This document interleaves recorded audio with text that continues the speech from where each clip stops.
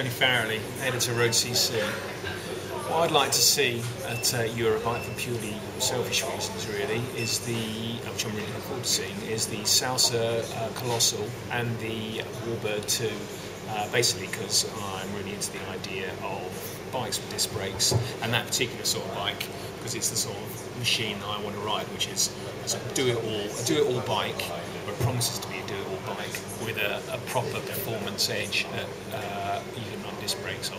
And I particularly like the idea of that you can have them in tie, so it's almost like a bike for life. So I'm looking forward to seeing that. I'm interested to see if we'll see disc brakes, particularly hydraulic disc brakes, on any other bikes, or if we'll see people with disc brake levers, hydraulic disc brake levers.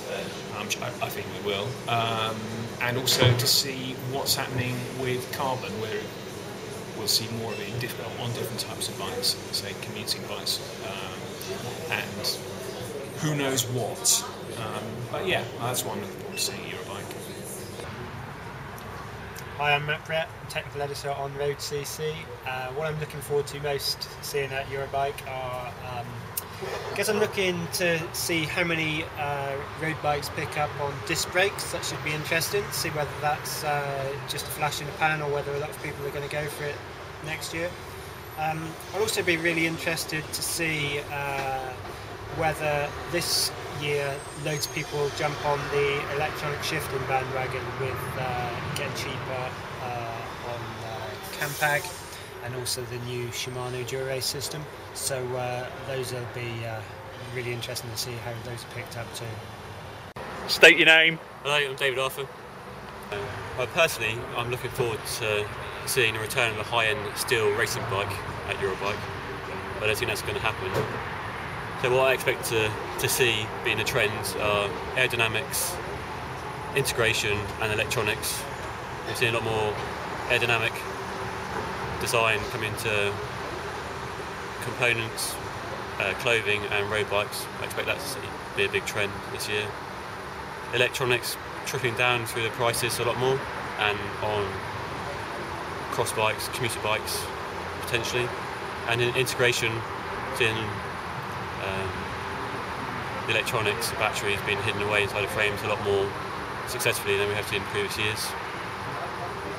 But then it could be totally wrong, so we'll see. How's that? Hi, I'm Vecchio Joe from Road CC, and we're on our way to Eurobike in a glamorous petrol station. And I'm looking forward to seeing cyclocross bikes with discs. I think we're going to make a big thing this year, and maybe someone's going to bring out a hydraulic road lever to make them work properly. And aside from that, a nice aluminium road bike to beat the carbon ones, and also shoes. I need some new shoes, so looking at nice shoes. I think that's it really. And ham and cheese sandwiches, lots of them. Hi, Dave Atkinson here from Road CC. We're talking about what we want to see at Eurobike. Everyone's mentioned disc brakes on road bikes, and I'm going to mention them too. It's going to be a big thing this year. It'll be interesting to see how far down the ranges it goes, and that'll be a really good indicator of whether it will actually be something that gets picked up in the years to come, or whether it's a bit of a flash in the pan. It'll be interesting to see if anyone's got a proper mechanical shifter with a hydraulic master cylinder, and whether people are really going to go down that route, where they've done something more elegant than just bolting on the cylinder somewhere else in the bike. So that'll be interesting to see. Also, frame designs for discs, fork designs for discs, who's doing what, what's having to change, and what size the discs are as well. We've seen 140 up to 180 on road bikes. So whether there'll be a standard, whether people are going towards that. I'm doing that bit now, when that lorry's gone.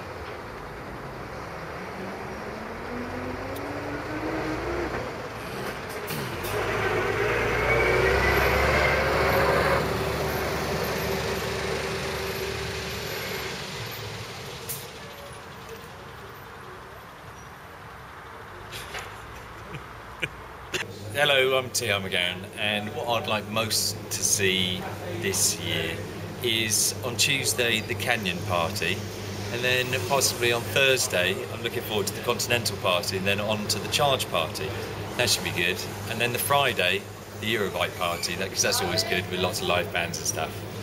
And I'm also looking forward to seeing some bicycles. Maybe I'd like to see what's going on in the fixed world, what colours we got, what wheels we're riding, whether we're going to go down to 26, up to 29ers, sticking to 700Cs. And generally also the introduction of carbon fibre into some really cheap utility bikes. Maybe we'll see that. And other things to plug in your iPhone and little gadgets for your bike. I might be looking out for those as well. I do the most glorious panning shot and you ruin it. Also, on the urban side, it'd be interesting to see whether we get a convergence of the kind of urban bikes that we get in the UK and what we get over the continent. Over the last couple of years, we've seen more of that continental influence coming into some of the UK models. Be interesting to see whether that continues. Also, electronic bikes, they're getting cheaper, they're getting more accessible. Whether it'll still be predominantly bottom bracket driven systems in Europe, or whether they'll move towards the cheaper front motor type of systems, which are gaining ground in the UK again. So yeah, a lot of things to look at. I've just found something else that I want to see. I was looking through Tour magazine and the petrol station, and it opened up to this look, 675. I want to see that. I want to take that home. I want that to do bad things to me.